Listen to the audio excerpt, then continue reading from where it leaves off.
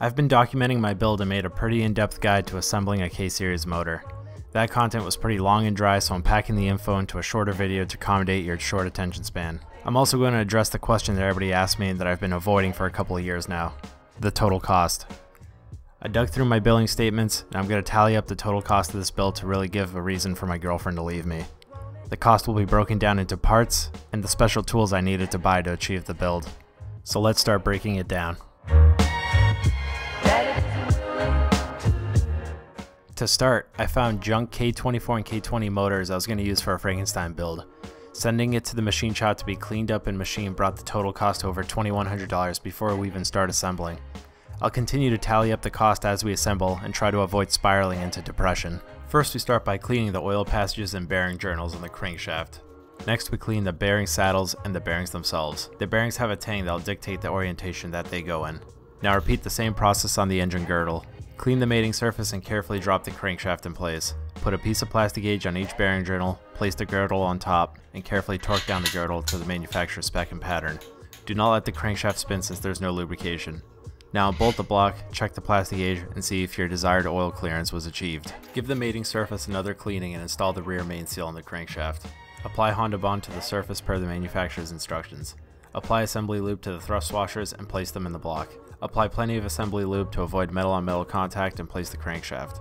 Retorque the engine girdle to spec and turn the crankshaft to make sure there's no resistance. Pry on the crankshaft to make sure your thrust clearances are within the manufacturer's spec. Double check that you don't have too much squeeze out from the Honda Bond. On to the pistons. Separate all your piston rings into specific groups for each cylinder. Clean your cylinder walls and leave a small mark on your piston rings to keep track of which cylinder they're gapped for. Place the ring in the cylinder, use the piston to align it, and check the gap with feeler gauges. Carefully grind the ring down until you reach the gap recommended by the piston manufacturer. Take your entire piston assembly and weigh each part. Use the known weights to balance the assemblies the best you can. Then, to get a perfect match, grind down parts of the wrist pin. Take your piston, clean out the ring grooves, and begin installing the piston rings in the order specified by the manufacturer. Install one of the wrist pin clips, apply lubrication, and install the wrist pin. Clean and install the connecting rod. Install the second wrist pin clip, clean the connecting rod bearings and surfaces, and then install them. The bearings again have a tang to ensure proper orientation. Clean the cylinder wall and the connecting rod bearing journal on the crankshaft. Clock your piston rings to the manufacturer's recommended orientation. Apply some oil to the piston ring compressor, and cylinder walls. Turn the crankshaft to bottom dead center and insert the piston, lightly tap it into place. With the piston inside the cylinder, carefully mate it to the crankshaft. Place a piece of plastic gauge and begin to torque down the rod ends to the manufacturer's spec. Remove the rod end and check the compression of the plastic gauge to see if you have your desired oil clearance. Apply assembly lube on all sides of the crankshaft bearing journal and torque down the 2 bolts to spec. Repeat for all cylinders and turn the crankshaft to make sure it turns with no resistance. Clean your head studs and the mating surfaces on the cylinder head and engine block. Put in the head studs hand tight and the 2 dowel pins and head gasket. Carefully align your cylinder head and place it on the engine block. Apply thread lubrication to the washers and nuts for the head studs and then torque it in the proper sequence. Clean the mating surface and apply Honda Bond for your cam rockers. Tap the cam rockers to fully seat them and apply assembly lube to them.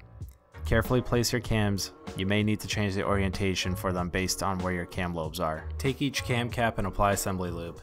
Each cam cap is numbered, dictating where it goes. Torque the cam caps in the recommended sequence into the correct spec. If building a K24 with a K20 oil pump, you'll need to remove an oil jet, tap and plug the hole to achieve the correct oil pressure. Place the oil baffle and torque it to the correct spec. Place your oil pump on top of the baffle. Install the crank gear and install the oil pump chain. There's no interference, so don't worry about orientation of the gears. With the chain installed, torque the oil pump down to the recommended spec. Place the oil chain guide and the optional timing chain guide. Don't torque it down yet. Install the oil chain tensioner and torque it down to the recommended spec. Turn the crankshaft until the markings line up. On top, turn the camshafts until the markings and the gears line up as shown. Lock the cams in place on the backside of the motor using the provisions made. Place the timing chain on the cam gears, aligning the marked chain links and the marks on the gears. Use the top timing guide to help keep it in place. Make sure the marked link on the timing chain is aligned with the mark on the crank gear. Once everything is aligned, torque down the timing chain guide. Install the main timing chain guides and torque them to the recommended spec. Double check that all the markings are still aligned. Place the chain tensioner, torque it down, and pull the pin to release the tension. Rotate the crankshaft a couple of times to make sure there's no interference or resistance and that the rotation is smooth. Place the crank timing gear, paying attention to the engraving, and install the lock on the keyway. Apply some oil to the rear main seal and install it to the timing chain cover. Clean the mating surface of the timing chain cover. Install Honda Bond on the recommended surfaces. Install the required gaskets. Place the timing chain cover on the block and torque it to the recommended spec in the correct sequence. Clean the mating surface of the oil pan and apply Honda Bond. Clean the mating surface on the engine block and place the oil pan. Torque it down to the recommended spec. Clean the timing chain tensioner cover, apply Honda Bond, and torque it down. Clean the mating surfaces for the water pump housing, install the gasket, apply Honda Bond to the recommended surfaces, and install it to the engine block, torque it to spec. Repeat the same for the water pump. Clean the surface, place the gasket, and torque the water pump to the recommended spec. Clean the oil filter housing, install the gasket on the oil cooler, and torque it to the required spec. I'm running the K20 oil cooler on a K24 block, which requires some unique steps. Remove the coolant plug and install the adapter. Install the coolant port on the water pump and torque it down. Route the coolant lines for the oil cooler and the water pump. Install the crank position sensor, VTEC solenoid valve, VTC oil control valve. Install the VTC oil filter with the gasket and torque it to spec. My setup has a separate upper coolant housing, so install the gasket and torque it to spec. Install the two cam position sensors and torque them down. Since this is going into a car that's case swapped, I'm installing a motor mount from a CRV. Take the motor mount and torque it to spec. Install the crank pulley, but don't torque it down yet. Install the flywheel and torque all the bolts to the required spec. Put some high temp urea grease inside the crank and install the pilot bushing. Clean the friction surface of the flywheel and install the clutch pressure plate. Place the clutch in the correct orientation and align the dowels and then torque it down to spec. Next, install the intake manifold with the gasket and torque it down. Install the throttle body adapter if needed and the throttle body with the gasket and torque it down. Install the auto tensioner for the accessory belt and torque it down. My setup requires an EP3 style pulley, so install the pulley. Apply thread lubricant to the crank pulley bolt and torque it to the required spec. Now we install the alternator, thermostat housing with the gasket, thermostat with the gasket, and heater pump with the O-ring. Torque down the bolt on the tab to keep it in place.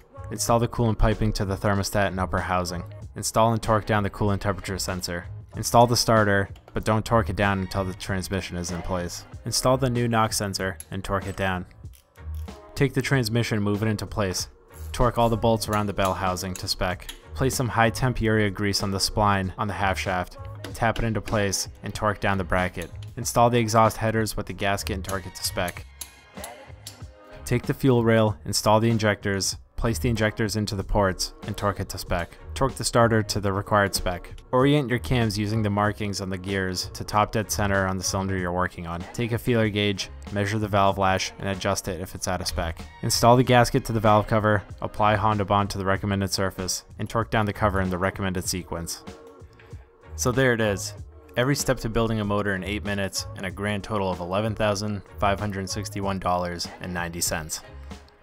I took some extra steps where there could have been cost savings, so I don't know if it was worth it yet. I do know that the car itself still needs a lot of work, and that if this engine ever blows up, you'll never hear from me again. I'm gonna go up my contribution to my retirement account so I can at least retire by 90, but until then, thanks for watching.